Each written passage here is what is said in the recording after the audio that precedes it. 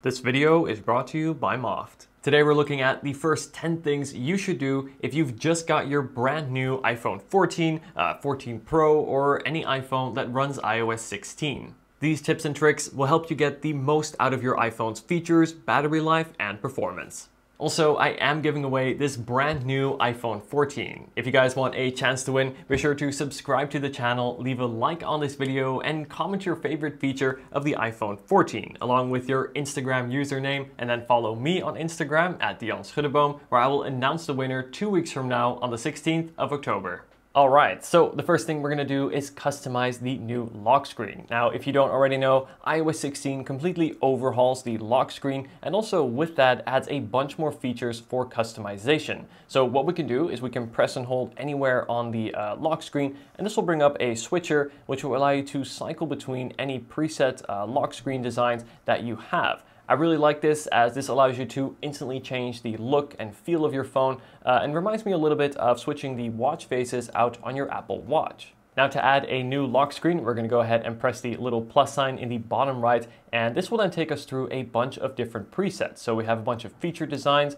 It will even create designs for your photos. You can see it actually crops me out of them and places me in front of the time. This is a really neat touch. And then looking further down, we have astronomy related wallpapers, emoji, as well as a bunch of different colors, again, to really match your personality and style. So I kind of like one of these globe ones. So let's go for this middle one here. Go ahead and tap that, and right away you can see it's actually found my location. Now, for those that don't know, I am based in London in the UK, as you can see, and this is really cool. But we can also go even further by swiping between different options, so we can have a whole Earth view. Again, we have that slightly more zoomed in view, or we could take it to the moon if we like as well, and zoom in as well. But I like this option the most. I think this looks pretty cool. Now, we can also customize this further. So we can go ahead and tap on the clock here, and we can change the fonts. Now, this is the first time ever you'll be able to have a different font on your lock screen. Of course, Apple have always had that very recognizable font.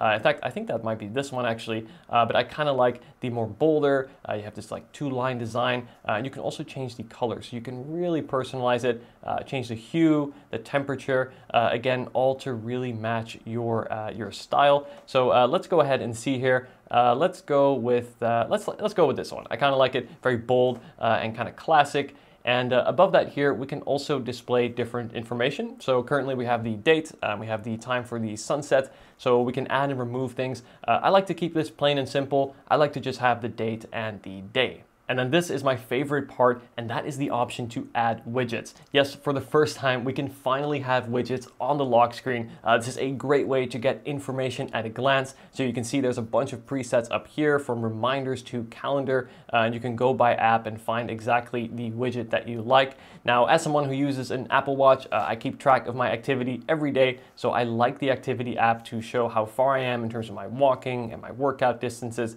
that I want to meet each day. And secondly, I like to have the weather. This is great, especially here in London. We seem to have gone from summer to winter in what seems like a single day. So this way I won't be caught off guard when I'm walking out in shorts and it is 8 degrees Celsius. So we'll go ahead and add that. Now, of course, we can add more. Of course, we can have up to 4 in this case. Some will take up 2 rows and others will take up just 1. But one thing to bear in mind with widgets is to use them sparingly. While they are great to get a lot of information at a glance, they do update and run constantly. So this will take battery. So my suggestion, instead of going for 4, maybe go for 2 to sort of find that happy middle ground. And then once we've customized the new preset, we'll go ahead and select add, and then we have the option to add it as a pair, both through our lock screen as well as our home screen. So we'll go ahead and do that. And as you can see, now in that same switcher menu, we have added the new preset, which we can tap in, and here it is. Looks great. One of the first things I do with any new phone is get some good accessories, and this is where the Snap case as well as the Snap stand and wallet from Moft come in. These products add protection and functionality to your iPhone.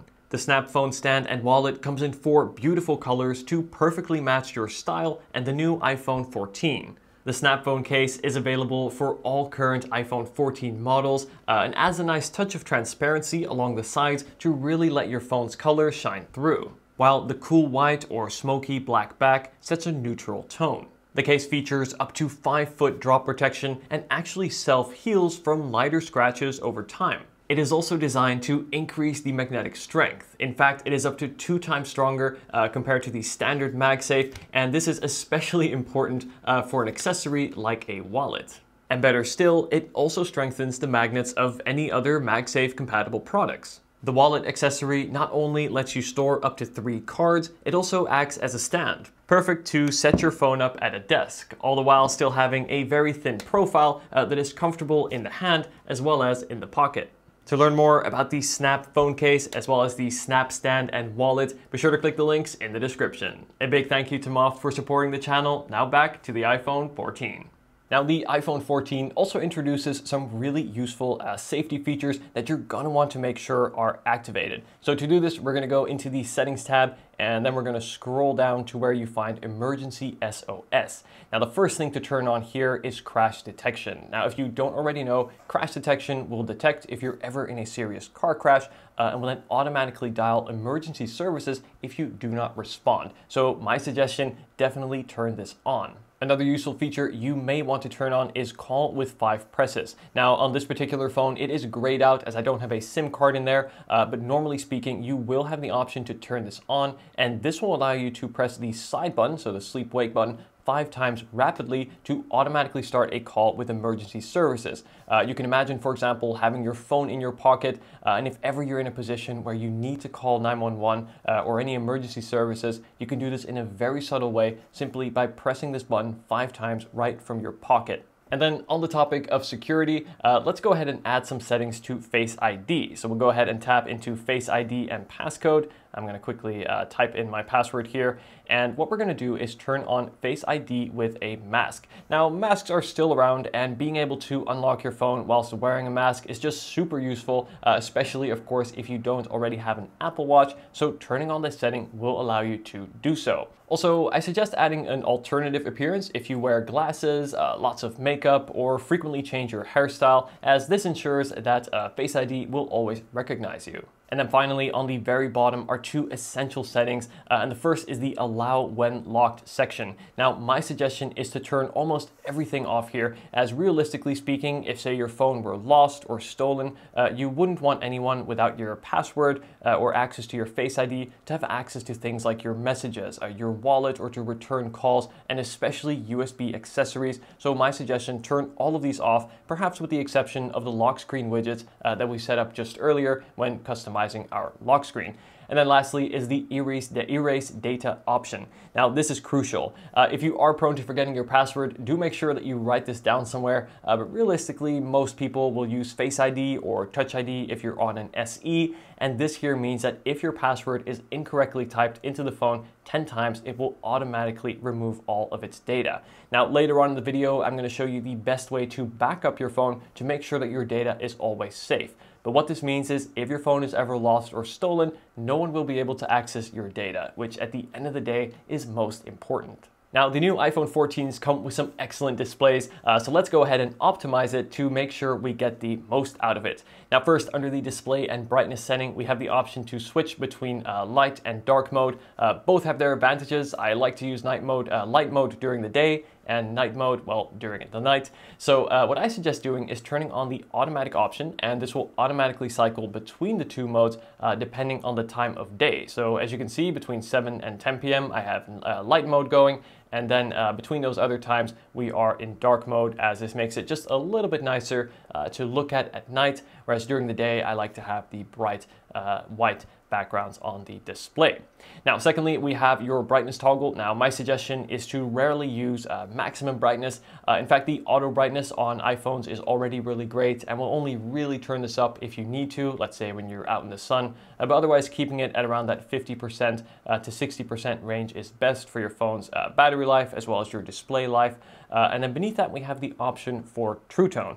Now, True Tone is pretty cool. What True Tone essentially does is it will adjust the temperature of the display to match your surrounding environment. Now, I have studio lights surrounding me now, which are set to daylight, so they'll be slightly on the warmer side. So you can see that when I turn this option on, my screen gets a little bit warmer. The whites are a little bit more yellow/orangey, whereas if I turn it off, it has more of a bluish tint. And basically what this option does is it makes the display even more comfortable to look at during the day, but especially at night. So this is a feature I definitely suggest having on at all times, only not when you are editing, as of course this does affect the accuracy and the color reproduction of the display. So if you're editing a video or a text or an image, I do suggest turning this off. Now you can do this in settings, but a quicker way to do this is via the control center. So you can swipe down from the top right corner and then press and hold on the brightness toggle, and here we have the option to turn on and off True Tone. And here also we can actually quickly switch between light and dark mode. And beneath that we have night shift. Now night shift works kind of similar to True Tone, but instead takes it to an even more extreme level.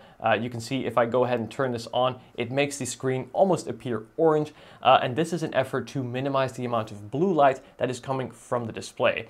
Now for many people, blue light is not good for your sleep. It can cause headaches and a lot of strain, especially when looking at screens at night. So if you are affected by this, you can set it to be scheduled to turn on in the evenings, but again, do turn this off when you are editing photos or videos, as again, the color reproduction will not be as accurate as it normally would be. Lastly, there is the raise to wake option. Now, this is something that I like to have on.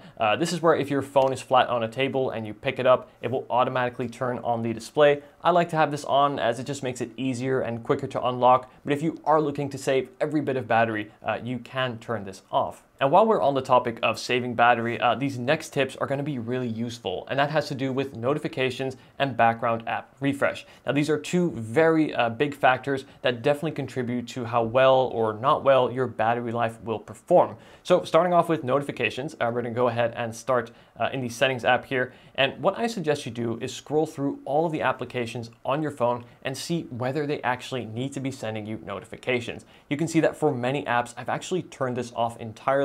And for many of them as well, I don't allow notifications on the lock screen. This means that when my phone goes off, I know it is something important. In other words, I only want messages, calls, maybe a few shopping apps or for deliveries, and perhaps some banking apps to come into my phone. Otherwise, I don't mind if they just go straight to the notification center where I can swipe down to access them anytime, maybe a couple times throughout the day. And other apps, they just don't need to be sending me notifications. Games, for example, books, apps like this, they have no business wasting my time with useless notifications. Trust me, this is not only good for your battery life, but also for your well-being. And the similar thing can be said for background app refresh. So we're going to go back, select general, and then we're going to click on background app refresh. And here again, you can see many of them are off. Now, I don't suggest turning this off for all applications, like Maps applications or certain messaging apps. You may want them to always be up to date in the background, but many other apps just don't need to be running. I'm thinking particularly about games, shopping apps, grocery apps, anything like that. Turn it off, as the less is running in the background, the less battery you are using. Earlier, we talked about the control center. Now, this is a really useful feature. Again, the control center is what you'll find here in the top right hand of the screen. This allows you to quickly access core system functions and settings without having to go into the settings app or leave whichever app you are using. But there is a way to customize this and really get the most out of it. So to do this, we're going to go into settings and then select control center.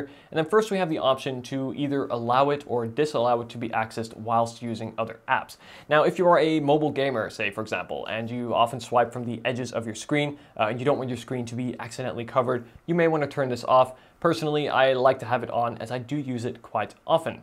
And then beneath that is where we can actually customize the controls that you want shown in the control center. So this upper portion here will show the controls that you currently have, and then we can go ahead and remove them. Let's say we remove the torch, we'll press the little minus button and then we'll select remove. And then we can also rearrange them by pressing this little three-line menu and drag them around.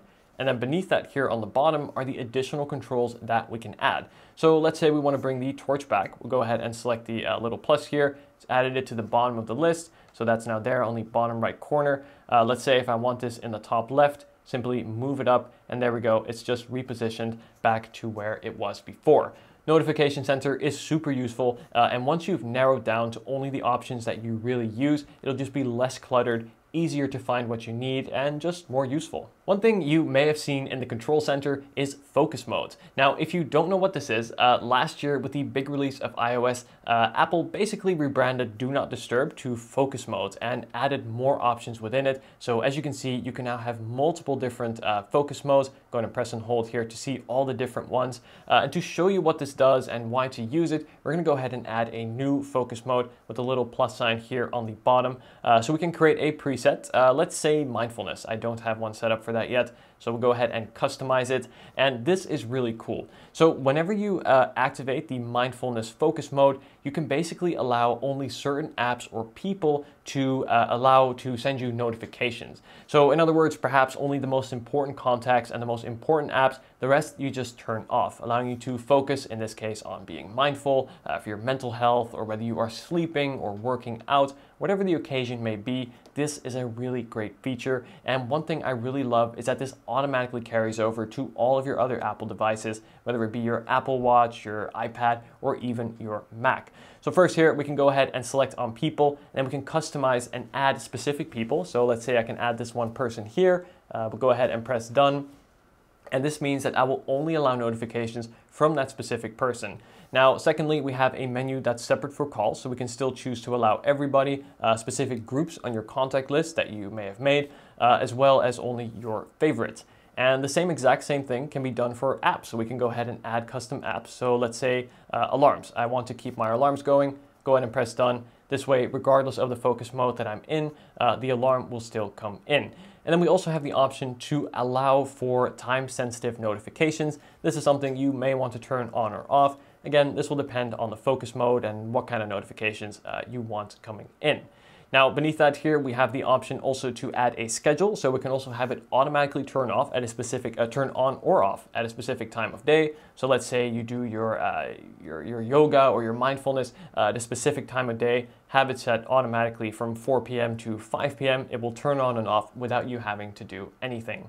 And then with this new focus mode, we can go ahead and activate it manually by just going into the notification center, press and holding on focus. We're going to select mindfulness, as that's the new one we just created. And then as you can see, we'll have this little icon in the top left or top right here in the notification center to show that we've activated this focus mode. And to turn it off, simply press it again, and then we're back to normal. One of the upgrades that we get with the iPhone 14, as well as the 14 Pro and Pro Max, is action mode. Now, in the camera app, if you now swipe to the video section, we have this new little icon here in the top left, and this will activate action mode.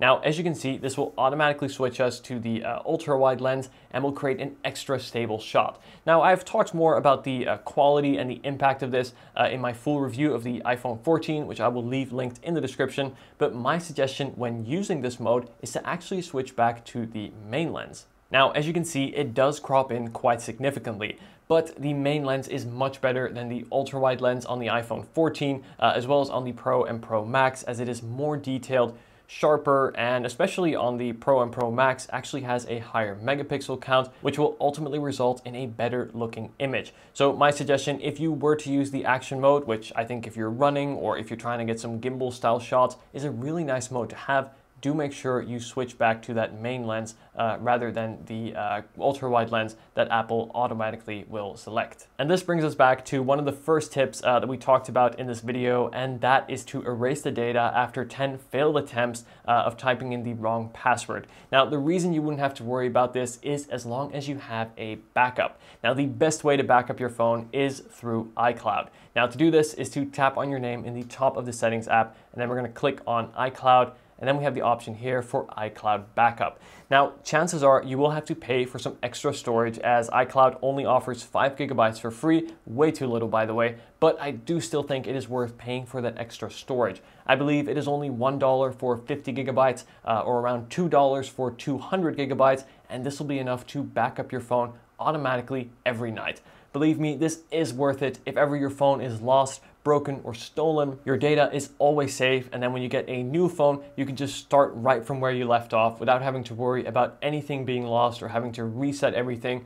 Everything will be safe, and you can just smoothly move on as if nothing happened to your phone.